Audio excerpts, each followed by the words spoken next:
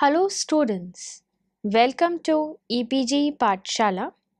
I am Dr. Ayushi Paliwal from University of Delhi.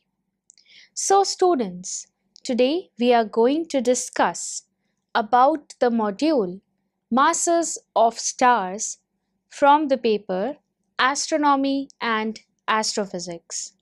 So after studying the module, you will be able to understand that the mass of a star is an important property because it determines the rate at which it evolves.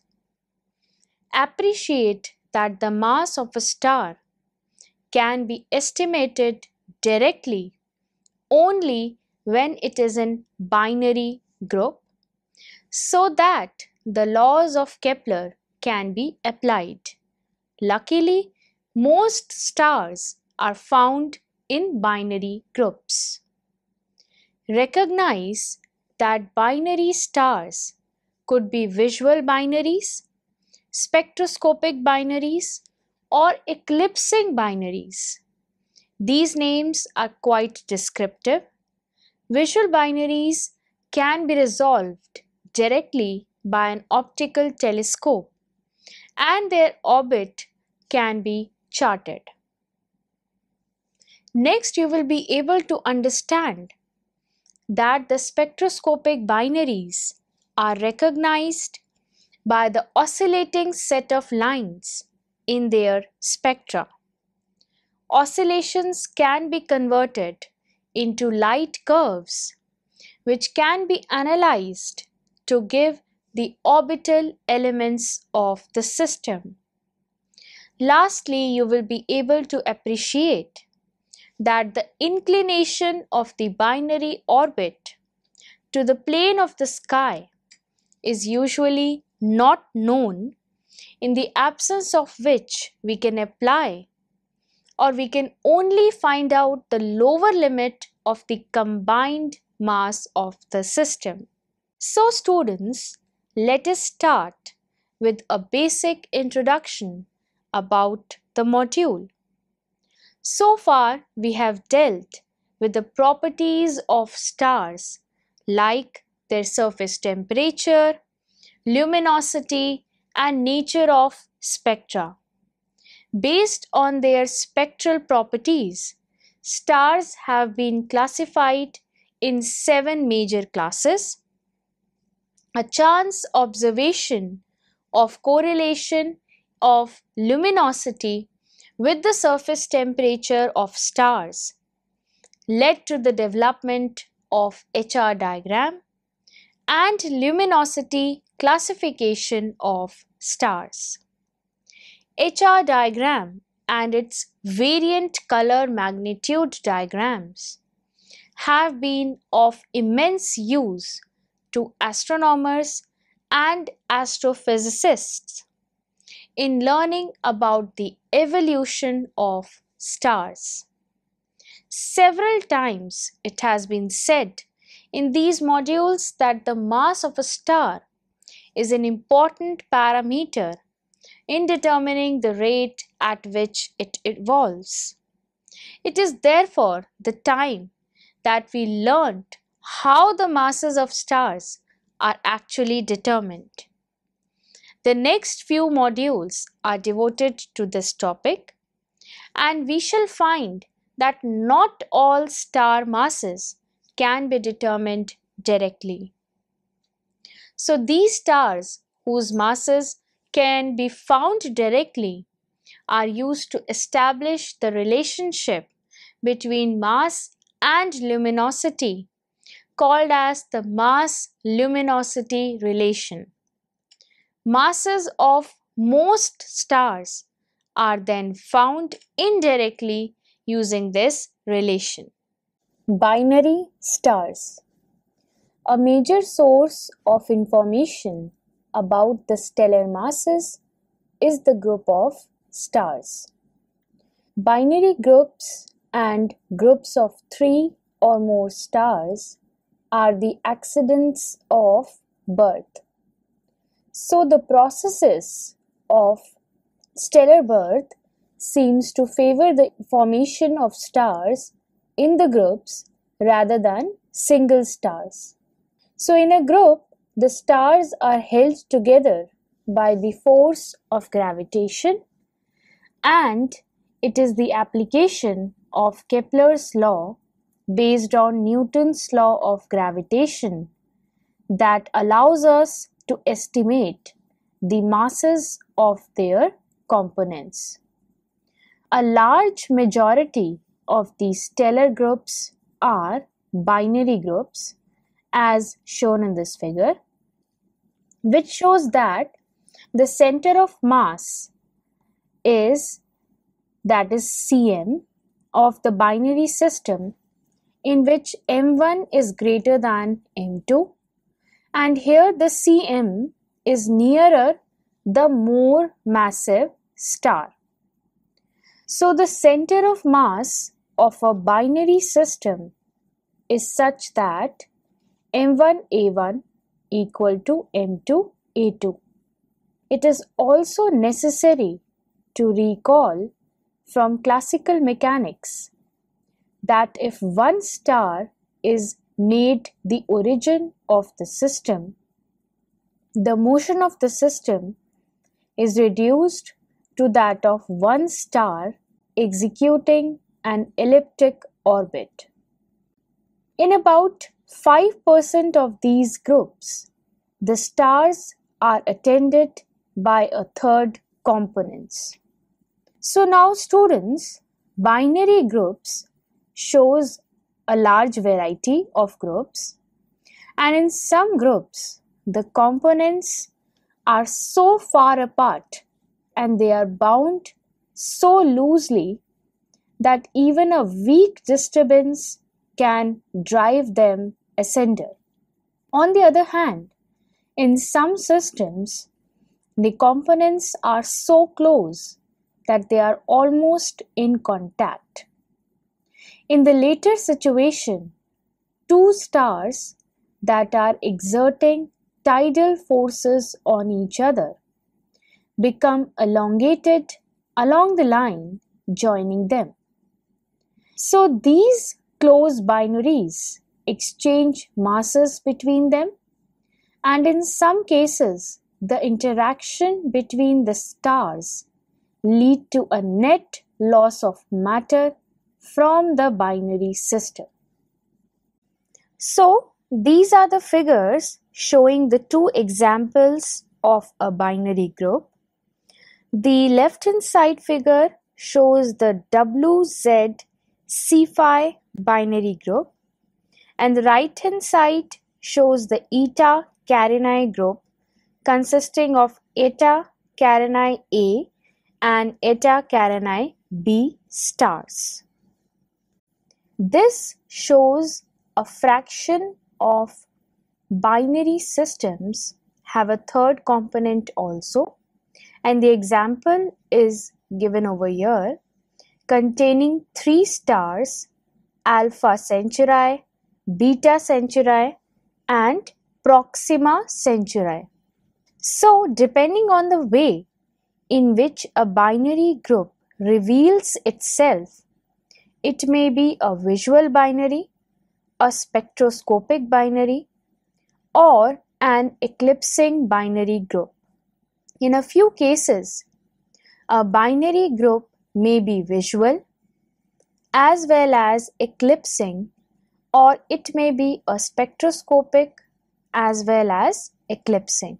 Such groups are more useful to us as they give information not only about the masses of their members but also about their sizes. Visual binary stars.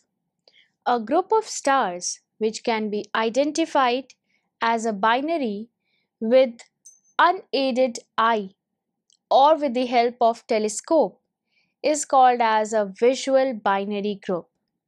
According to the law of classical mechanics, both the stars must execute elliptic orbits around the center of mass of the system.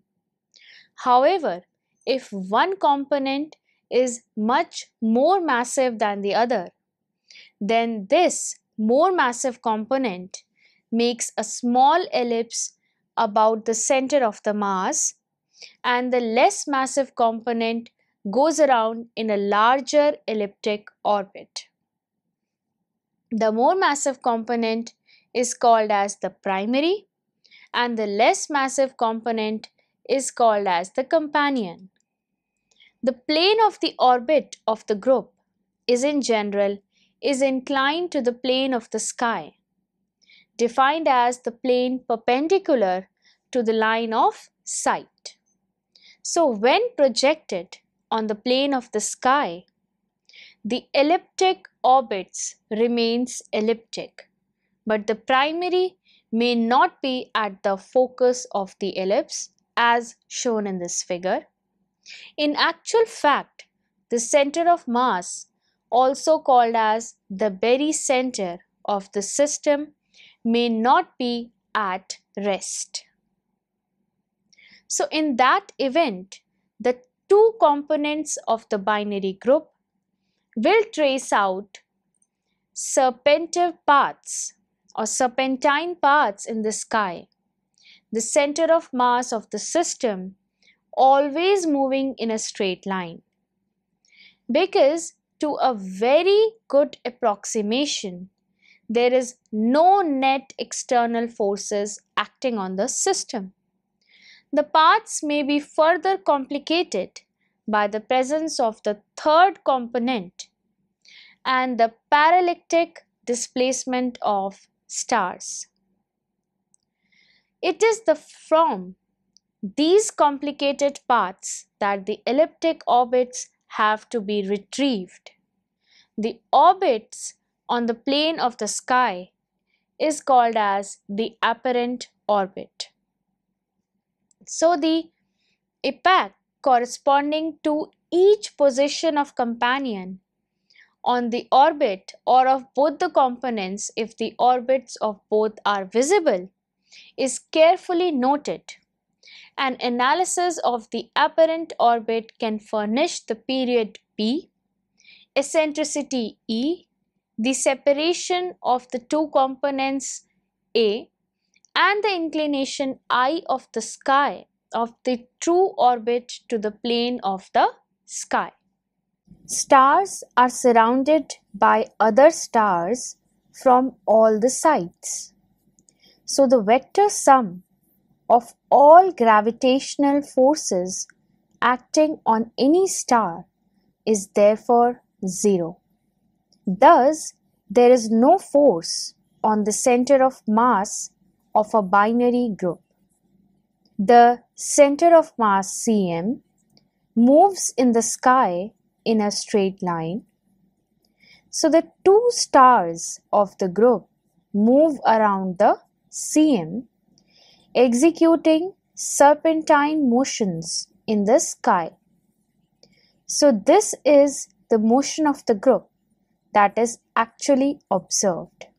So this figure shows that the center of mass of a binary system, also called as barycenter, is in a motion along a straight line because there is no net force acting on the system.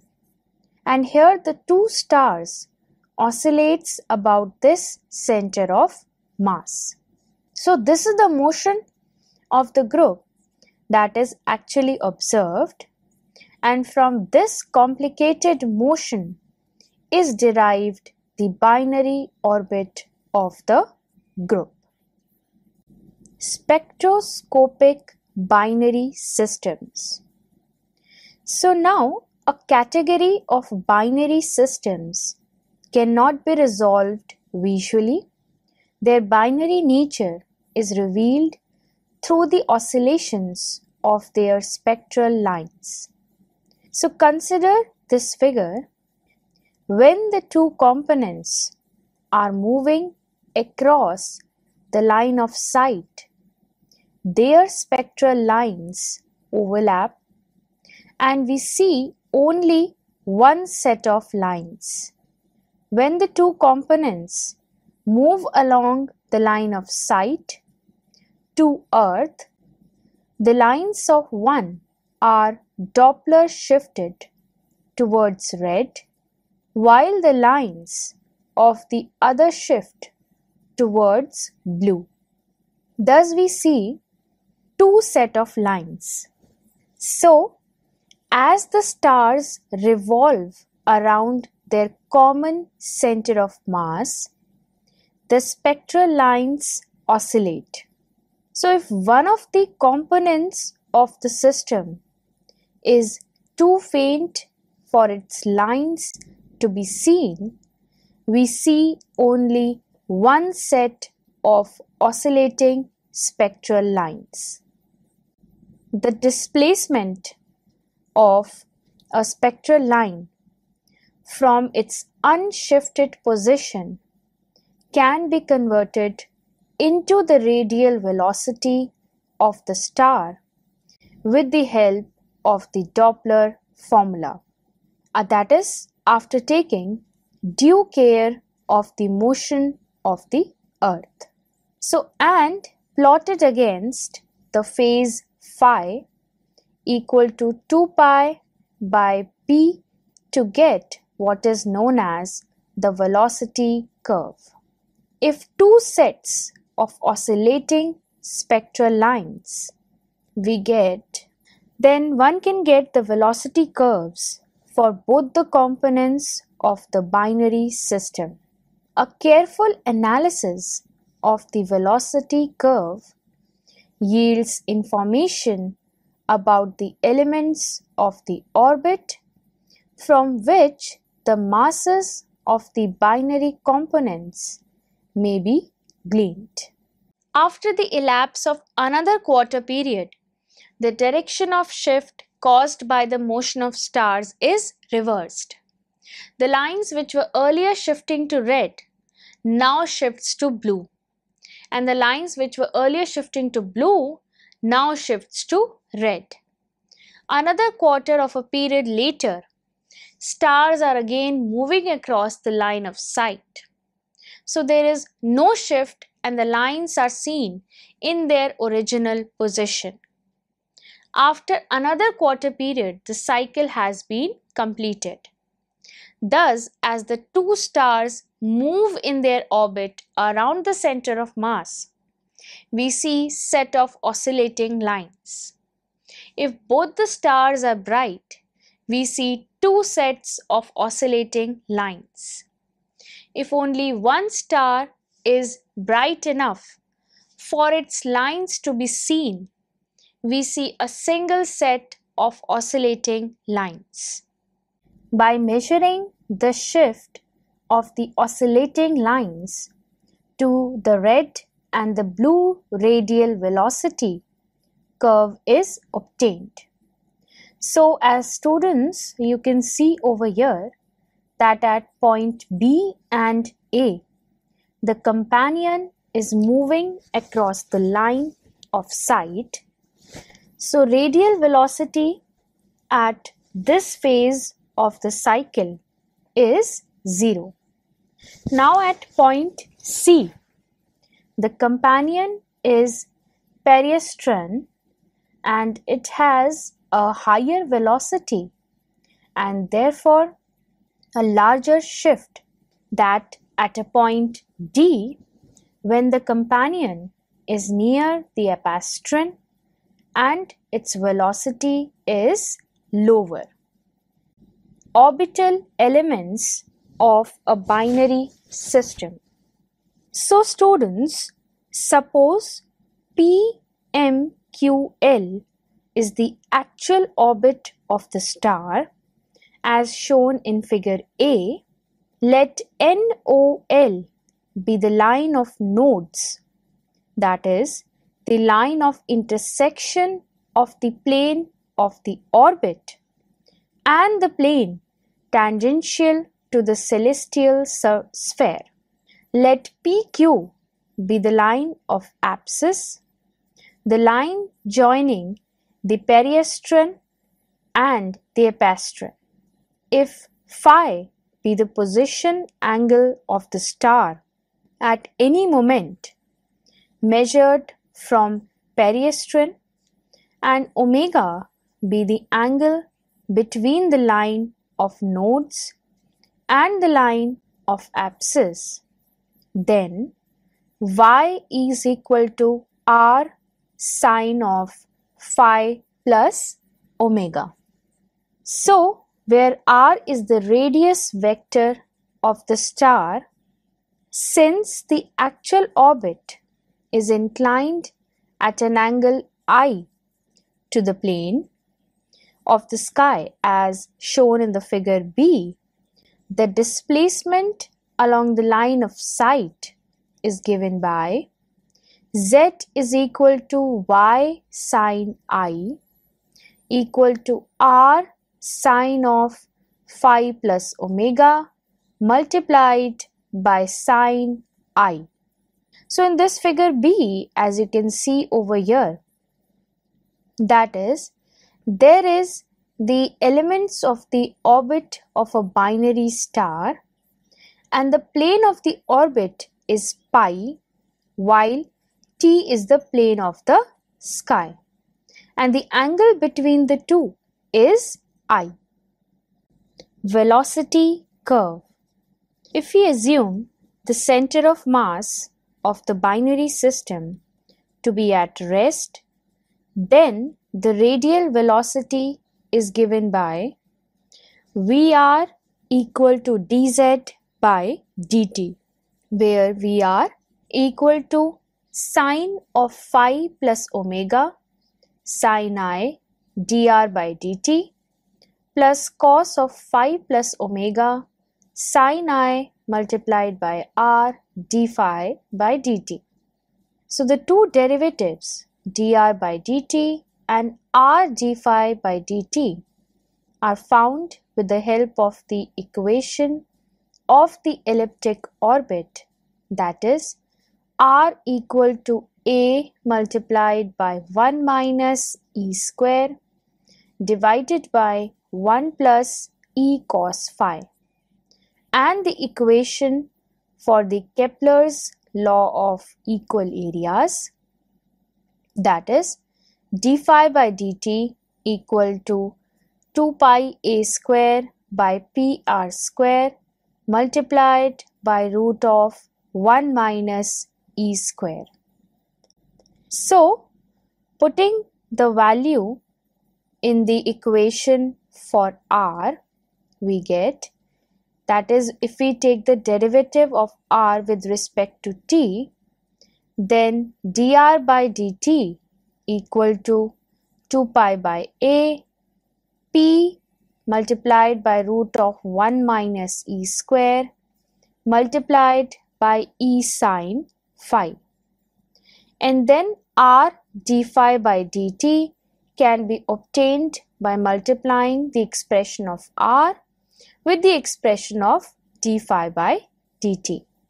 Now, putting the values of dr by dt and the product r d phi by dt in the equation of Vr, we get Vr equal to 2 pi sine I by p multiplied by root of 1 minus e square multiplied by cos of phi plus omega plus e cos omega. So it is possible that the center of mass of the system may be moving with respect to the sun, and even in unshifted position, the spectral lines may be Doppler shifted. Let V naught be the radial velocity of the system with respect to the sun, and then Vc denotes the total radial velocity of the companion, then Vc equal to V naught plus Vr. It is obvious that the integral of Vc over one period of the system must vanish. This means that the value of V naught is such that the velocity curve occupies equal areas above and below the line Vr equal to V naught. So now for the observer, the maximum and the minimum radial velocities occurs when the position of the star is on the line of nodes, that is, it is given by Vr max equal to k multiplied by 1 plus e cos omega, Vr min equal to k multiplied by minus 1 plus e cos omega, where a constant k equal to 2 pi a sin I divided by p multiplied by root of 1 minus e square. And k can also be expressed as Vr max minus Vr min divided by 2. Now the equation k e cos omega equal to Vr max plus Vr min by 2, and this is represented as Vr med, that is the median radial velocity. So now students, we can write the radial velocities at periastron at phi equal to 0 and apastron at phi equal to pi as Vr peri equal to Vr median plus k cos omega and Vr apastron equal to Vr median minus k cos omega. So now if we know the instants when the star is at periastron and apastron, then this equation determines k cos omega. So from these equations we can calculate k, e, omega and a sin I, and p being the velocity curve. So the instant t peri is found by plotting the quantity Vr as a function of t plus Vr as a function of t plus p by 2 as a function of time, and looking for the instant when the function assumes a value 2 Vr median. Because in the view of equations, this equation that is Vr peri and equation Vr apastron, we can write Vr as a function of t peri plus Vr as a function of t peri plus p by 2 equal to 2 Vr median, so that the instant t peri is easily determined from the velocity curve. Masses of stars of a spectroscopic binary system. It is possible to combine these two equations to get m1 plus m2 multiplied by sin I to the power cube equal to p by 2 pi g multiplied by k cube multiplied by 1 minus e square to the power 3 by 2. It is usually to express the velocity in kilometers per second. So the period p in days and the stellar masses in the units of solar mass. Then m1 plus m2 sin I to the power 3 equal to 1.026 multiplied by 10 to the power minus 7 p multiplied by k to the power 3 multiplied by 1 minus e square to the power 3 by 2. So let us write m1 plus m2 equal to 1.026 multiplied by 10 to the power minus 7 pk cube multiplied by 1 minus e square to the power 3 by 2 divided by sin I to the power 3. Since I can be determined only if the spectroscopic binary system is also a visual or an eclipsing binary system. In the absence of such a coincidence, I is not known. So the numerator on the right side of this equation gives then the lower limit of the combined mass of the system. So if one star of the group is much more massive than the other, then the Cm may be within the massive star as shown in this figure, that is, which shows the Sun-Earth system. As the less massive star orbits around the Cm, the more massive stars appears to wobble from side to side. So the observed wobbling motion is indicative of the star being accompanied by one or more planets. The Cm, or the barycenter of the solar system, wobbles in space as observed by observers outside the solar system.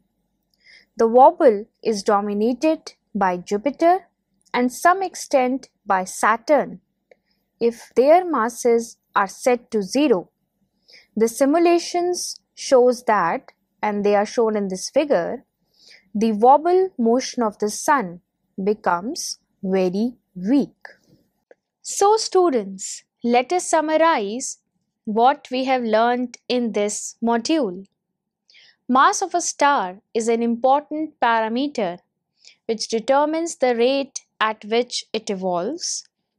Most stars exist in binary groups and groups of 3 or more stars. Applications of Kepler's law to the binary groups is the source of stellar masses. Binary groups can be visual, spectroscopic, or eclipsing binary groups. Visual binaries are accessible to observation with telescopes. Spectroscopic binaries, they reveal themselves through an oscillating set of spectral lines. Eclipsing binaries are recognized when one component eclipses the other and gets eclipsed in turn. The more massive component of the group is called as the primary, while the less massive is called as the companion. Since the center of mass, or barycenter of the binary system, moves in a straight line in the sky, the two components move around this, moving the center, and execute the serpentine motions in the sky. So the orbit of a binary system is an ellipse. The plane of the ellipse is generally inclined to the plane of the sky. The orbit projected to the plane of the sky is also an ellipse, but the primary is not at the focus. Kepler's third law can be applied directly to the visible system. If both the components are visible, mass of individual member of the group can be found. By studying the behavior of oscillating lines of the spectroscopic binary system, we can plot the velocity curve of the binary system. Analysis of velocity curves lead to the determination of orbital elements of the system, which leads to the determination of stellar masses. Since the inclination of the orbit to the plane of the sky is not generally known, we can place only a lower limit on the combined mass of the two stars. The masses of only a small fraction of stars can be found by analyzing the binary systems. These masses can, however, be used to establish a mass-luminosity relation, which can be used for finding masses of most stars. Thank you.